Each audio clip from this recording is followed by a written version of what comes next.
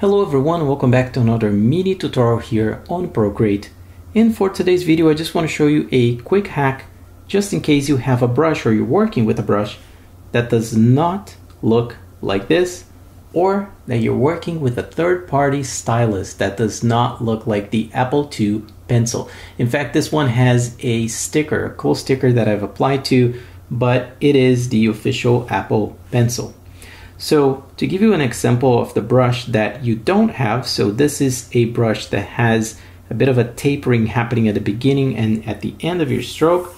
So you can do stuff like this only by applying more or less pressure onto the canvas itself. So if I go really subtle here on the canvas, it goes thin, but if I apply lots of pressure, the brush gets thicker. So if you're working with a brush that looks like this, you're basically getting a continuous stroke, continuous width of stroke. It doesn't matter if you go soft on the canvas or if you go hard, you're always getting the same sort of brush width. Okay, so if you have something like this, there is a way, or you're still working with a brush that perhaps even has tapering, but you're working with a third-party stylus. So what you need to do is just use both of your hands. So with one hand, in this case I'm left-handed, in case you haven't noticed after all these videos, or if it's your first time here watching this channel. So you're going to be drawing with your drawing hand, and the other hand we're just going to hold here on this little slider, which is the size. So this represents the size of the brush, this represents the opacity of the brush. So let's just go really onto a small amount, and as I start drawing, I can increase with this hand here and decrease. And you can do this, definitely requires some practice. This is just me trying this after like months without practicing this technique. But if I were to do it again, maybe like just something with a little bit of practice, you can see that it starts to get a little better. And unfortunately, you can't do this to the opacity. So as you can see, I'm lowering the opacity slider here, and then on my next brush you definitely see that more transparent, but it doesn't really work as you move. So this trick only works with your brush stroke, your brush size. So once again, just going here and you can create something really cool. And now I'm just getting better and better at this technique.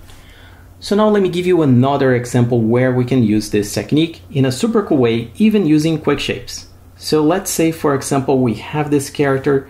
This is our final line work, or sketch for the character, and we want to actually do line work. We want to do black outlines as the line work for this character. So we do have our sketch layer. So just on top of our sketch layer, I've created a new layer here. I'm just going to go back into my brush, the one that does not, we have the one selected that does not offer any tapering, and then we could perhaps start kind of thin, and let me do this again. We can perhaps start sort of thin and then increase thickness.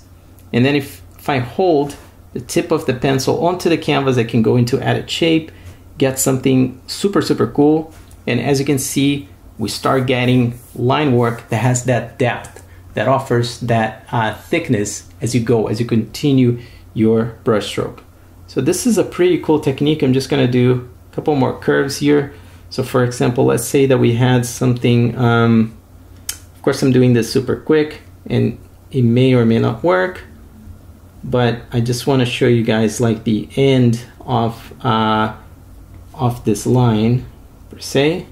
So let's say we go here, and then here we keep drawing, and then at the very end I'm going to curve it again.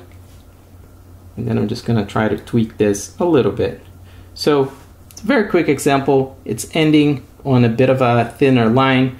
And if I were to turn this off, you can definitely see that we start to work with this like really nice line. And this brush doesn't even offer tapering. We're just getting this live manually.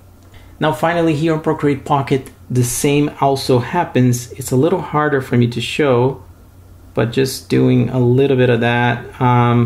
Really, you can do the same technique, but of course I'm left-handed. I couldn't really find an easy way here to actually swap the UI.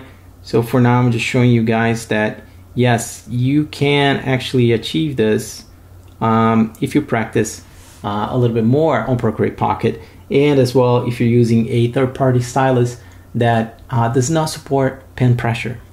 So anyways, guys, that's it for this video. I hope you guys enjoyed it. If you did, a like would be super appreciated, as well as make sure to hit the subscribe button and the bell notification icon so you don't miss any of these tips and tricks, reviews, and speed paint videos. And as always, to make you a better digital illustrator. Now on the right side of the screen, there's more content for you guys to watch. One is my latest upload, and the other one is a YouTube video that YouTube's recommending you to check it out. Thank you so much for watching, and I'll see you on the next one.